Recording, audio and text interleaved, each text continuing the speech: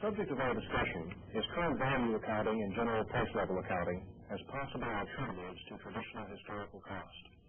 The question before us is how to value assets and determine income so that the resulting financial statements will serve the needs of users outside the accounting entity. Both current value and general price level accounting, or GPL accounting for short, have been discussed in the accounting literature for decades. In the 1960s, academic writings on current value increased significantly, and writers have reached different conclusions in regard to the use of replacement costs, discounted present values, and net realizable values. The literature is a long way from unanimous.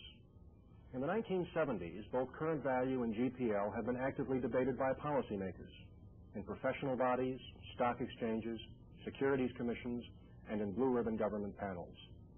Indeed, since 1969, drafts of one kind or another on current value or GPL have been issued in 11 countries. In Chile, the government requires that external financial statements and corporate tax returns employ GPL accounting, and replacement costs are required for inventories. In the United Kingdom and Ireland, the accounting profession has formally endorsed a required supplementary disclosure of GPL accounting, although a blue ribbon government panel known as the Sandilands Committee recently rejected GPL in favor of current cost accounting. A steering group has been commissioned to make a final recommendation. In the United States, the Accounting Principles Board recommended optional supplementary disclosure of GPL accounting in 1969. But in December of 1974, the Financial Accounting Standards Board tentatively proposed that the supplementary disclosure of GPL be made mandatory. In March 1976, moreover, the Securities and Exchange Commission announced that registrants having significant amounts of inventories and long-lived productive assets make extensive footnote disclosures of replacement costs. Clearly, current value accounting and GPL are not merely the object of idle speculation. They are high-priority topics in the minds of accounting policymakers today. To discuss this controversial and timely subject, we have with us two prominent accounting policymakers, Robert T. Sprouse and John C. Burton. Robert T. Sprouse is Vice Chairman of the Financial Accounting Standards Board. He received the Ph.D. from the University of Minnesota and was on the accounting faculties of the University of California at Berkeley, Harvard University, and Stanford University prior to being appointed to the FASB in 1973. He was president of the American Accounting Association in 1972-73. John C. Burton is Chief Accountant of the Securities and Exchange Commission.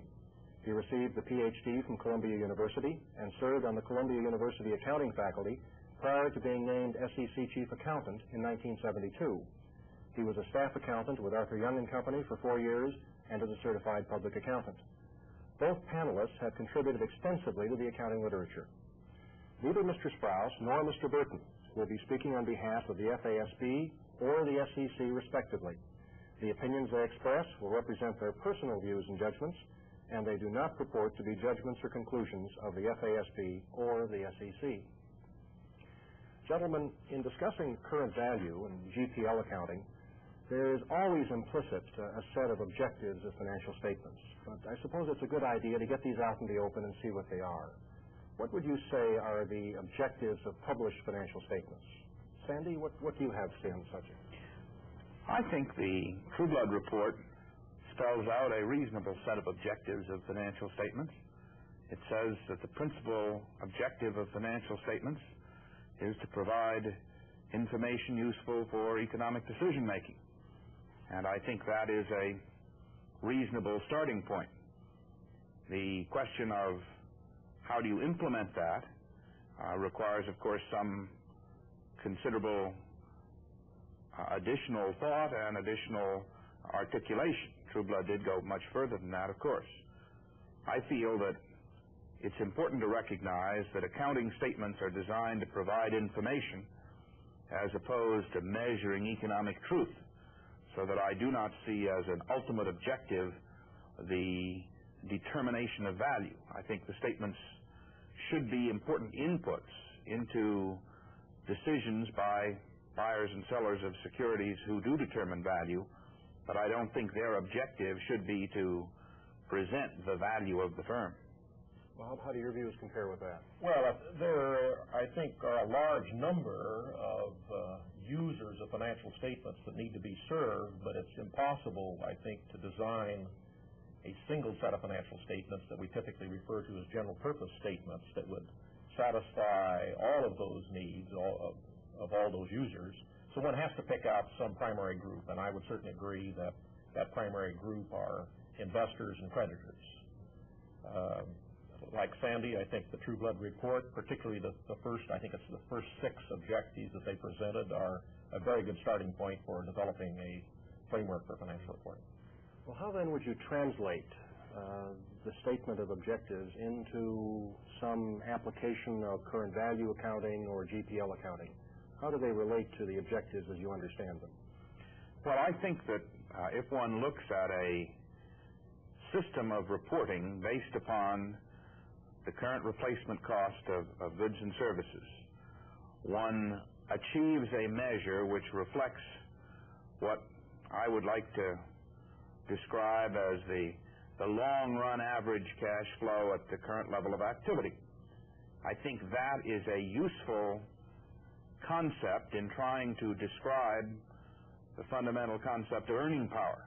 And that's really what investors are interested in. They're interested in understanding and operations so that they can make reasonable forecasts. And I think that a set of financial statements based upon the matching of current input costs with current output values in the form of revenues gives a reasonable starting point. These would be revenues based on sales transactions, yes. I presume. Bob, what would you say? Well, most decisions are a matter of choosing from a variety of alternatives that are available. So if we're talking about investors, typically it's alternative corporations in which they might invest. So it seems to me a very important element is comparability of the information among those corporations. And I think there's very good reason to believe that historical costs do not provide the kind of comparability that's needed to make rational decisions among the alternatives available, that some move in the direction of current value, and some elimination of the widely varying effects of inflation on one enterprise versus another have to be accounted for in some fashion to improve comparability and in that way assist decisions. But you haven't decided yet, as far as you're concerned personally, whether this might be net realizable values dominantly or replacement cost dominantly or possibly some combination of the two. Not necessarily. I think there's still a great deal to be learned before I would be willing to make a very specific judgment as to what the information ought to be, unless one's willing to talk at the very abstract level of, say, the present value future cash flows. If that information are available and the appropriate discount rate, I would think we could all agree that's what ought to be done. But that's really not a practical solution to the problem. I wouldn't even agree with that conceptually, of course, because I think that that would argue that if what you were trying to achieve was a measure that reflected the present value of discounted cash flows to the firm, you would be trying to determine through the accounting approach the value of the firm, and I don't see that as an appropriate, even ultimate objective of accounting, so that I don't think that I could agree, although certainly in the case of particular assets it may be appropriate to use that method of valuation to develop an understanding of the nature of the firm and the position of the firm at various points in time. Well, you understand, as a practical matter, I agree it's not attainable, but if we had certainty of future cash flows and certainty with respect to the appropriate discount rate, I can't imagine what other information might be desired in making an investment decision. Sandy, you mentioned replacement costs in an article that you had published in the Journal of Accountancy a little more than a year ago. I believe you said that these would be useful because they're an approximation of net realizable values, if I understood you correctly, that this is possibly a surrogate for something which would be much harder to measure. Would that be a fair statement? That this is a second best to something which is harder to measure, perhaps? No, I don't think necessarily second best. I think that it's fair to say that current replacement costs are a reasonable surrogate for value.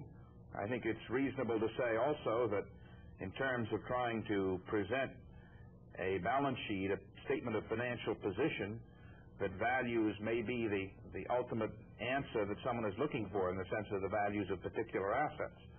On the other hand, in terms of what I think is the more important function of financial statements, which is to develop a picture of operations, I am not convinced that value-based numbers will give you as good data, as good information, as numbers based upon current input costs matched against current outputs. Mm-hmm. By value information, Sandy, you mean any output values, is that right? Yeah, exit values or not realizable values? I think when one speaks of value in an economic sense, it implies output values, because that really is the source of value, is what someone will pay for something. So that you would refer to replacement cost accounting as a kind of current cost accounting, but if one used selling or exit prices, this would be a kind of current value system. That's correct. Do you hold to that now, where you really have a choice, a practical choice of choosing between an output value, let's say the net realizable value of some basic commodity, perhaps grain, versus the cost of producing the grain? Or gold would be perhaps the most extreme example. Would you hold to that same view? Would you use the production cost of gold rather than its market value? If I was trying to measure the operating results of a company whose business was producing gold, I would use, I think, the production cost of gold and compare it with the sales price of gold in terms of measuring the success of the enterprise. And you'd value the inventory, though, using net realizable value, presumably. Well, I think that really here we're talking about a distinction between what fits best onto a balance sheet in terms of showing current financial position, and what fits best into a statement of operations reflecting the results of the business's ongoing activities. And I think you get different answers. I think if you want to say what is the best picture of a firm from an economic viewpoint at any point in time, where one is looking at the assets and liabilities of the firm, I think then it's reasonable to say that at least in theory, your net realizable values would be the most significant. On the other hand, I believe that the most valuable information that accounting gives is not something that tells you the value of assets at a point in time, but rather something that gives you an understanding of ongoing operations. And there, I think even conceptually, I would prefer current input values, current input cost, as opposed to a net realizable value figure, simply because I think it reflects long-run average cash flows and is the best predictor. Well, I certainly agree that the measure of operations is the more important, has a greater use. There's certainly no argument there. Using that extreme example, I would use production of gold from the revenue rather than sales of gold, which means that I'd really be recognizing the net realizable value of the gold at the time it's mined, whether or not it's been sold. Suppose you're talking, though, about long-term liabilities or long-term receivables. Would you consider discounting them at the current market interest rate as opposed to the historical market interest rate? That's a very good question, Steve, and I think that the answer is certainly it would be one that has to be considered from various viewpoints. Again, I think that if one is looking at liabilities and one is talking about the current replacement cost of liabilities, you are looking to a current market rate of interest in trying to reflect the current replacement cost of liabilities. That means, in effect, you should be accruing interest on the current market value of the debt at the current market rate of interest to reflect this measure of input values into the productive process. To the extent capital is a cost, should be at a current cost. I think you get into a little more trouble on the side of receivables, because there you get into problems of revenue recognition, which have some other implications.